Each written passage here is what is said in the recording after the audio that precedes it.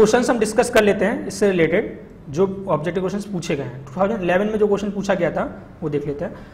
State a wait vapour can not be specified only by the, यानी कि weight pressure region, यानी weight pressure region क्या होता है, ये होता है आपका, ठीक है। इसमें हम किससे हम उसकी प्रॉपर्टी पता नहीं कर सकते हैं, यानी कि वेट स्टेट पता नहीं कर सकते हैं कि प्रेशर और टेम्परेचर से हम पता नहीं कर सकते हैं अकेले। ड्राइनेस फ्रैक्शन से तो हम पता कर सकते हैं प्रेशर और ड्राइनेस फ्रैक्शन में, इससे तो हम पता कर सकते हैं। वेपर से, प्रेशर से और वॉल्यूम से हम पता कर सकते हैं, लेकिन हमारा वॉल्यूम क्यों इंक्रीज होता जाता है और प्रेशर भी, ये दोनों चीज़ कांस्टेंट रहती है, तो इसलिए हम प्रेशर और टेम्परेचर से पता नहीं कर सकते। सेकंड है saturated liquid at a high pressure, यानी कि हायर प्रेशर पे है, P1 पे, having the enthalpy saturated liquid, यानी कि सैचुरेटेड लिक्विड है तो उसकी वैल्यू कितनी हो जाएगी, यानी कि ऑटोमेटिकली ये क्या होगी आपकी H1 होगी, ठीक है, क्योंकि हमें सैचुरेटेड लिक्विड ही दिया गया, H1 हमें दिया गया है, ठीक है। इस throttling to the lower pressure P2, यानी कि थ्रॉटलिंग प्रोसेस है, यानी कि H1 इक्वल्स टू जो हमारी दूसरी प्रोसेस होगी उसके इक्वल होगी H2, ठीक है। किस प्रेशर पे ले जा रहा है, P2, यानी कि लोअर प्रेशर P2 पे ले जा रहा है।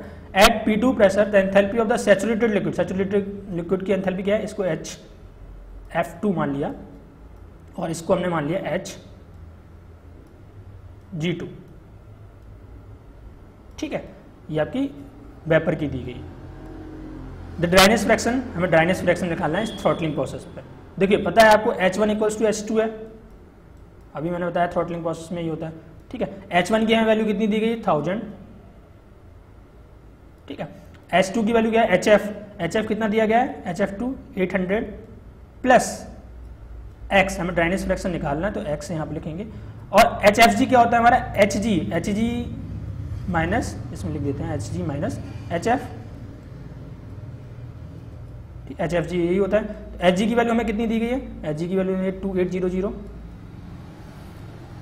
और HF की वैल्यू कितनी दी गई है 800, तो ये हो जाएगा 2000, ठीक है। जब इसको आप सॉल्व करोगे, यानी कि ऑटोमेटिकली आपको पता है 1000 चाहिए, डायरेक्ट कैलकुलेशन यूज़ किया है क्योंकि यहाँ पे कैलकुलेटर यूज़ होता नहीं है, तो आप थोड़ा ट्रिकी कैलकुलेशन होती है उसको यूज़ किया कीजिए, यानी कि क्या हो जाएगा आप ये इसका 2000 इंटू एक्स। अब देखिए यहाँ पे मैं बताता हूँ किस तरीके से, 800 है और 1000 चाहिए, यानी कि यहाँ से इस प्रोडक्ट से हमें कितना चाहिए, 200 चाहिए होगा।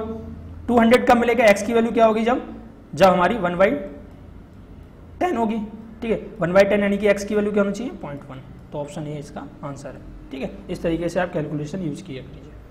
थर्ड वाला क्वेश्चन देखते हैं।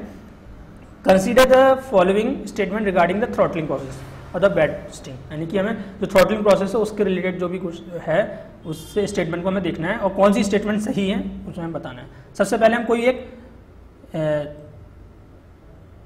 साइकिल ले लेते हैं, कोई भी एक डायग्राम ले लेते हैं, ये मैंने ले लिया HS डायग्राम ले लेते हैं, नहीं TS डायग्राम ले लेते हैं, सबसे बेस्ट वही है, ठीक है। TS डायग्राम मैंने ले लिया, आप देख लेते हैं।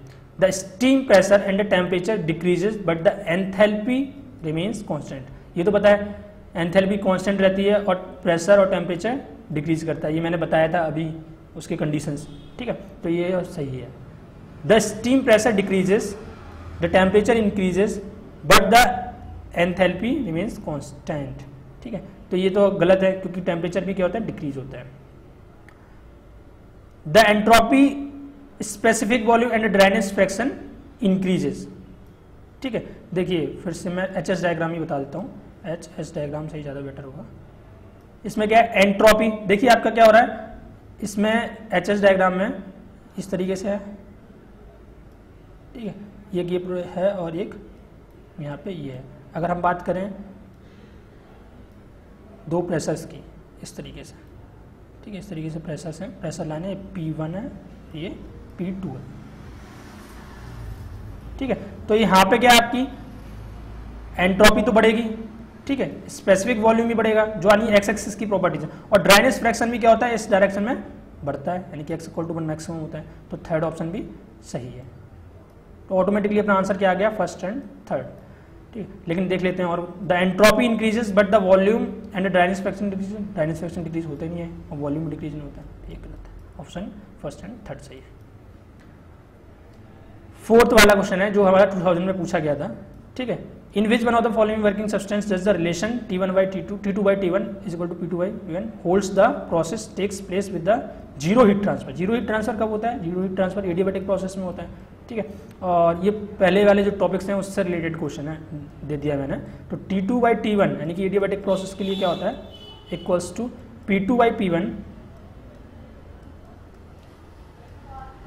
की पावर γ-1 अपॉन गामा, ठीक है। तो यानी कि γ-1 अपॉन गामा किसके इक्वल होगा, 0.286 के, और इससे हम गामा की वैल्यू निकालेंगे तो वो आएगी आपकी, निकाल लेना आप 1.4, और 1.4 गामा की वैल्यू किसकी होती है, वो होती है आपकी एयर की। तो ये ऑप्शन डी सही है। ये क्वेश्चन देख लेते हैं, match the list one some process of the steam list to effect due to the process. ये इस तरीके के क्वेश्चंस पूछे जाते हैं जनरली इस टॉपिक से, ठीक है। जो मैंने थर्ड क्वेश्चन बताया और ये फिफ्थ वाला, इस तरीके के क्वेश्चन ज़्यादातर आते हैं। Effects due to the process, हमें इसकी मैच द फॉलोइंग करनी है, ठीक है। मैंने इसके ऑप्शंस दे दिए हैं, डायरेक्ट करते हैं, देखते हैं।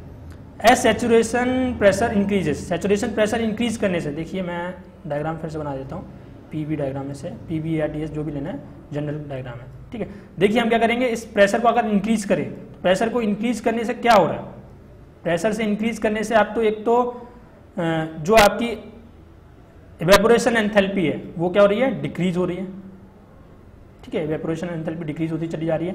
और एक दूसरी बात क्या है आपकी, कि जो टेम्परेचर है यानी कि सैचुरेटेड टेम्परेचर है वो क्या होता चला जाएगा, इंक्रीज होता चला जाएगा, ठीक है। तो सैचुरेशन प्रेशर इंक्रीज करने से हमारे ऑप्शंस क्या है, एंट्रोपी इंक्रीज, एंट्रोपी इंक्रीज नहीं होती, डिक्रीज होती है। स्पेसिफिक वॉल्यूम इंक्रीज हो रहा है, स्पेसिफिक वॉल्यूम डिक्रीज होता चला जा रहा है, ठीक है। तो ये गलत है। Specific enthalpy of the evaporation decreases, हाँ ये होता है। और सैचुरेशन टेम्परेचर इंक्रीजेस, ये भी होता है। यानी कि ए का ऑप्शन क्या हो सकता है, या तो थर्ड हो सकता है या फोर्थ हो सकता है, वो हम डिसाइड करेंगे कौन सा हमें लेना है, थर्ड या फोर्थ दोनों हो सकते हैं, ठीक है। एज सैचुरेशन टेम्परेचर इंक्रीजेस, अब टेम्परेचर इंक्रीज करने से, सपोज करो टीएस डायग्राम अगर हम लें, टीएस डायग्राम हम लेंगे, ठीक है, इस तरीके से वो टीएस डायग्राम, ठीक है। तो इसमें क्या होगा, अगर हम टेम्परेचर इंक्रीज कर रहे हैं तो जो इवेपोरेशन एनर्जी है वो क्या हो रही है, डिक्रीज होती चली जा रही है, ठीक है। तो हमारी enthalpy of evaporation decrease, increase तो करती नहीं है, स्पेसिफिक वॉल्यूम भी इंक्रीज नहीं करता है, और सैचुरेशन टेम्परेचर इंक्रीज मतलब नहीं बनता इसका, तो थर्ड। तो यानी कि बी वाले का तो थर्ड होना ही होना है, क्योंकि और कोई ऑप्शन उससे सही है नहीं। तो ए वाले का क्या हो जाएगा, फोर्थ हो जाएगा, थर्ड को हम नहीं लेंगे, ठीक है। इस तरीके से आपको चॉइस करनी है। एज सैचुरेशन प्रेशर डिक्रीज, अगर सैचुरेशन प्रेशर डिक्रीज कर रहा है, तो सैचुरेशन प्रेशर अगर हमारा डिक्रीज कर रहा है, इस तरीके से डिक्रीज कर रहा है, तो क्या होगा, एंट्रोपी क्या होगी हमारी, इंक्रीज होगी, और स्पेसिफिक एंट्रोपी इंक्रीज होगी और स्पेसिफिक वॉल्यूम इंक्रीज होगा। बेसिकली हम क्या करेंगे, स्पेसिफिक वॉल्यूम इंक्रीज को, इसमें भी हमारे क्या है, दो ऑप्शंस बन सकते हैं। इवेपोरेशन के नहीं लिया गया तो हम इसको नहीं लेंगे, इवेपोरेशन की इंक्रीज होगी, ठीक है। तो ऑप्शन 2 यानी कि इसका क्या हो जाएगा, सी का सेकेंड।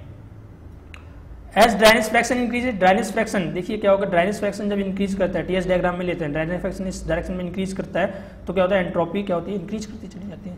तो ऑप्शन फर्स्ट, ठीक है। तो आपको बेसिकली और भी ऑप्शंस देखने पड़ेंगे, उस बेसिस पे आपको आंसर देने पड़ेगा। यानी कि ए का क्या हो जाएगा आपका फोर्थ, बी का थर्ड, सी का सेकंड, डी का फर्स्ट।